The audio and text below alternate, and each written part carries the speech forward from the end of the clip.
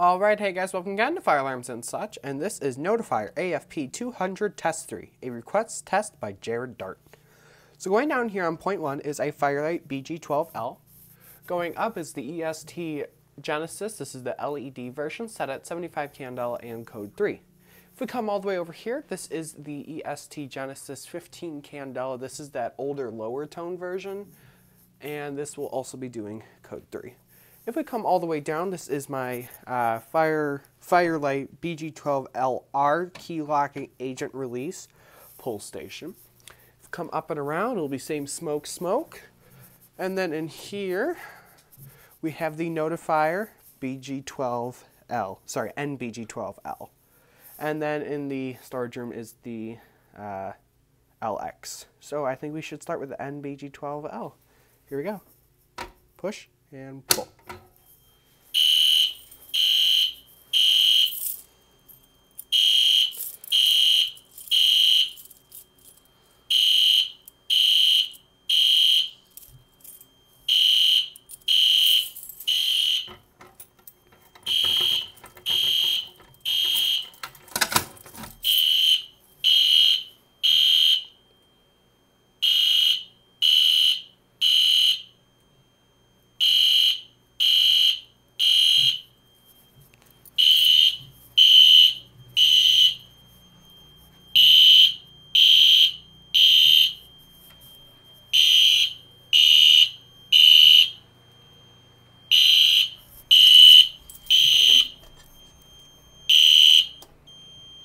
And we will silence and reset the panel.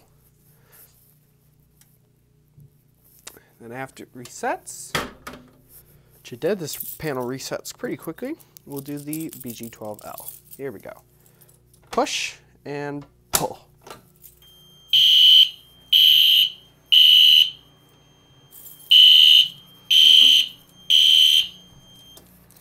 And these Genesis are on the 1RM, I believe it is, sync module, so the strobes continue to flash even though the horns have been turned off.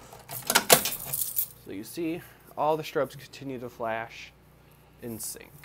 Oh yeah, that's my red Genesis over there. I think I forgot to mention that. What candela is that on? I think I set this one 30. It looks 30. 30 candela. You can see there's the little candela selector on the side. Yeah, I forgot about my red Genesis over there. Alright, pull station is reset. We can do a system reset and the fan turns off. And then final pull station we'll do is the BG12LR. Or no, not final pull station, my bad. Here we go. Push and pull.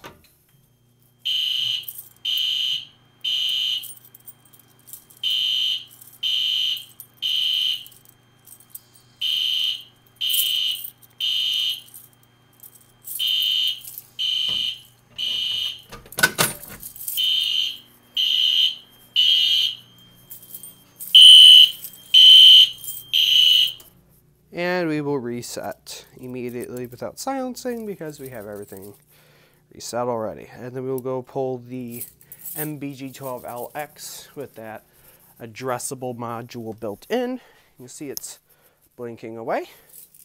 And we will do a push and pull.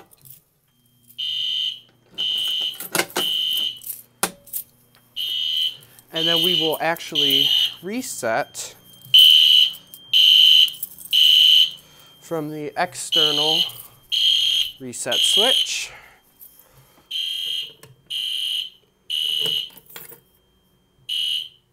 And the panel resets. And then one of the final things we're going to do is magnet test the smoke detector in the back room. Or, oops, those are my keys. No, my bad. Smoke detector in here. This is the ionization head. I'll take it off the base real quick. So this is the ionization head, 63 from the old address it was on. See, it is radioactive and that little bit of americium in it. And it is one of the low profile heads. Here we go. Okay, and then let's test it. Sometimes it gets weird about the magnet. I probably shouldn't have taken it off the base, because that probably screwed it up. It was doing good. Oh, come on.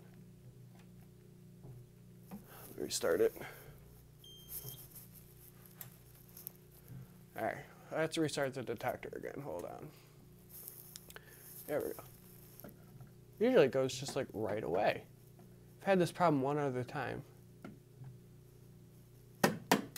There we go.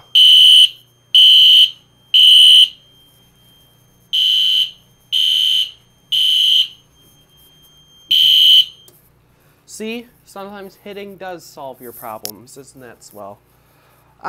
So there really isn't a whole lot else to do. Sorry, this was kind of a shorter video, but I hopefully should have something. Or no, I guess you see I'm doing these in the past. No, you guys would have already seen something really cool. So hopefully this makes up for that. So, thank you guys for watching, and as always, have a wonderful day.